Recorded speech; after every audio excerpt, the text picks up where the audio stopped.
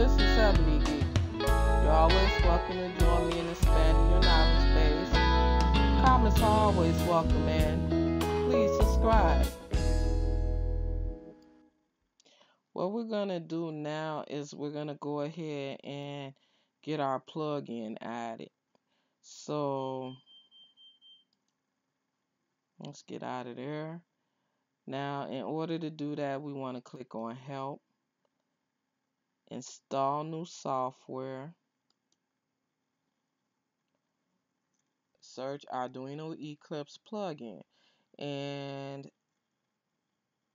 the file that you're looking for is this Arduino Eclipse plugin welcome. Click on that. Then once you get to this page, you're gonna click on this little line thing. How to. Okay. It's gonna bring you to that window. Okay. What we want to choose is install V1 plugin. Now, of course, you see the V2 plugin, but like I said, this is the simplest way to get up and get up fast instead of spending all the time that I spent trying to get it to work with the newer versions and not coming up with that much support on the documentation. Once you click on the install V1 plugin, it's going to bring up the instructions for V1 plugin. Let's see, this is saying this page contains detailed instructions on how to install the Arduino Eclipse plugin version 1, and that's what we want. So we're going to scroll down to 7. It says as site enter. We're going to select and copy this link in 7. Okay. Now once we have that, we're going to go back to Eclipse. We're going to paste that and work with. Ew, that was not the right thing to do. We're going to paste it and work with. That's what we're going to do. Okay, now once we paste it and work with, we're going to go add. And we're going to do Arduino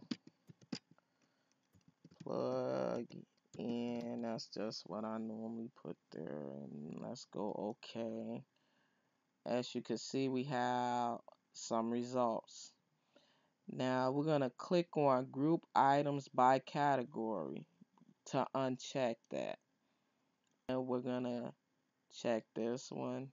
You should only have this one, but if you have more, which you shouldn't have, go ahead and click Select All. Okay, so once we got that done, we want to click on Next. And it's going to load. And then we want to select it on the next screen. Then we're going to click Next again. Then we want to accept the terms of the license agreement. So tick that. I accept the terms of the license agreement and finish. Okay. We have a security warning. That's fine. It's saying that when you are installing software that contains unsigned content, blah blah blah. That's okay. It's gonna keep going. Okay, now it's telling you will need to restart Eclipse. Let's go yes. Wait for it to come back up. Okay. Now we want to go back into our workspace, so that's fine right there. We're gonna click OK. And it's loading again. Okay. Now we gotta do a bit more configuration. Okay, so we will go to Windows again and then Preference. Now you see we have Arduino, which was not there before. So that's thanks to our plugin. So we want to click on the arrow. Okay, you see we have Arduino, AV-Arduino, and PAX. So if you only have Arduino, then that means you did the version 2 That's not particularly the one that I want, but if you want to go that route, more power to you. So, but we're going to go this route. So we're going to click on Arduino. Now, here it's just telling us that we don't have our paths for this. So what we want to do is we want to go to where we have our Arduino, where we actually extracted an entire Eclipse file. So let's go browse. We're gonna go. Remember, we have it in our desktop, and then we have it in Arduino test. Okay, so we have it in Arduino test, and in our Eclipse folder, our Eclipse Arduino. Then into our Eclipse folder, in there we see our Arduino 1.05 R2. Now, all we're going to do is click on that. Okay, we want to select that. So, it should be that little blue highlight right there. Then we want to click OK, because that's the path to it. Private library folder is not correct. Arduino is not showing that error anymore. So let's go ahead. Now your private library path is where you will put your private library. I haven't gotten into making any private libraries yet, but I'm sure that I will. So what I would do is add one. Okay, so we're gonna go back into our do test. We're gonna go to Eclipse Arduino into Eclipse, and that's where I'm putting all my files so they're easy to find. So creating a new file in Eclipse, I'm just gonna put my private library. Okay, and then we're gonna go ahead and choose that, and then okay. And now we have no errors there. So we're going to go use Arduino IDE tools in Eclipse. We're going to tick that. We're going to leave the other one the way it is unticked. Now go ahead and click test serial.dll. And as you can see, it's saying successfully loaded RxTXDLL. Eclipse plugin deliver RxTXDLL, blah, blah, blah. Okay, so it did it right. Gonna go ahead and click apply and then okay. So just double checking to make sure it's stuck. Okay, so we have everything in there that's configured fine.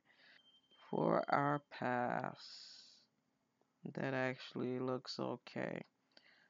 AVRGCC should end with hardware tools AVR bin, so that's correct. GN you make. And that should end with hardware tools AVR utils bin. So that's right. The next one would be hardware tools AVR include hardware tools AVR. So you should have two AVRs. And so that's right.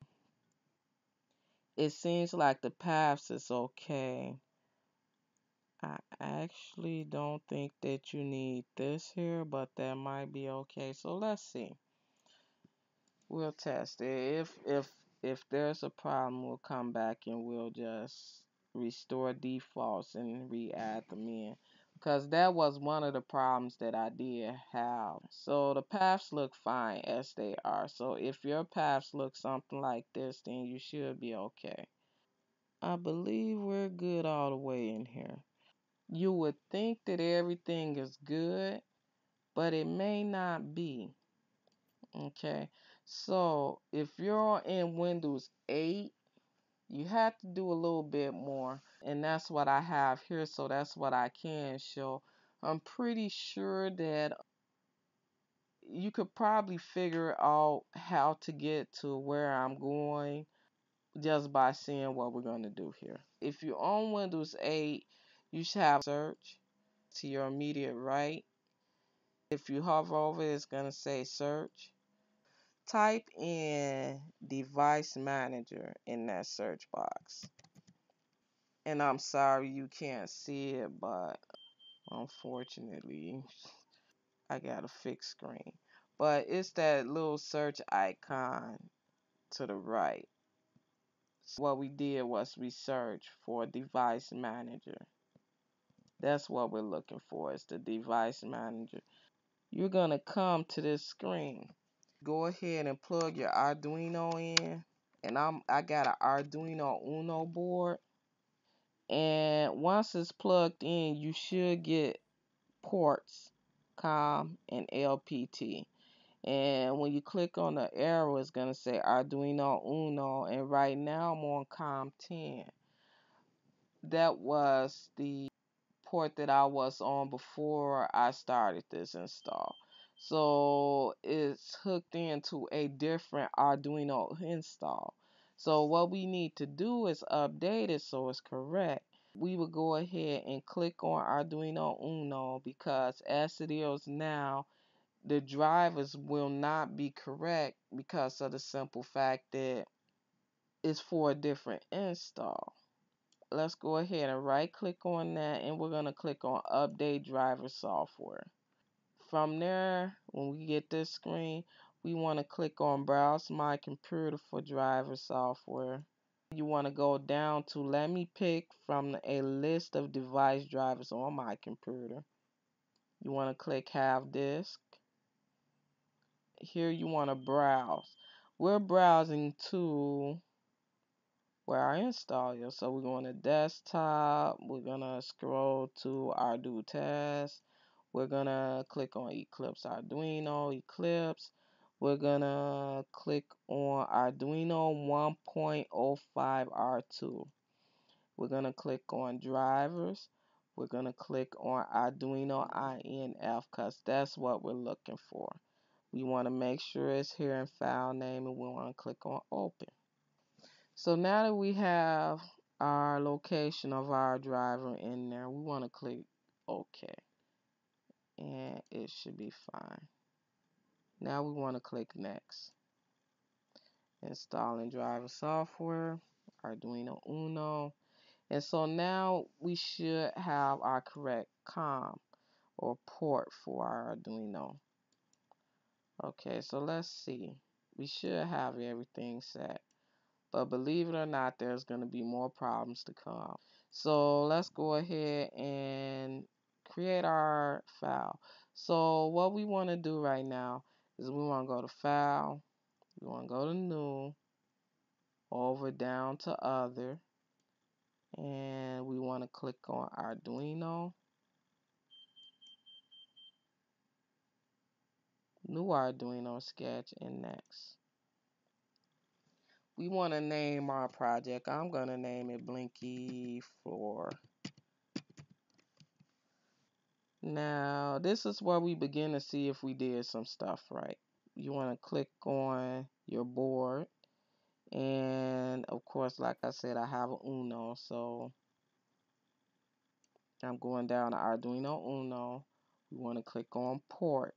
And that's how we know that our driver is correct, because it came up with COM 10. If it come up empty, you have to go back and do that particular thing that we just did, where we went into device manager and into the port and install the driver for this particular install. You got to make sure that it's the install that you're doing. So if you need to rewind it to make sure that you have this here, go ahead and do that. At this point, what we could do is click finish.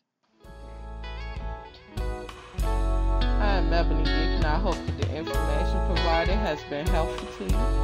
Please remember to subscribe. Happy building and happy coding.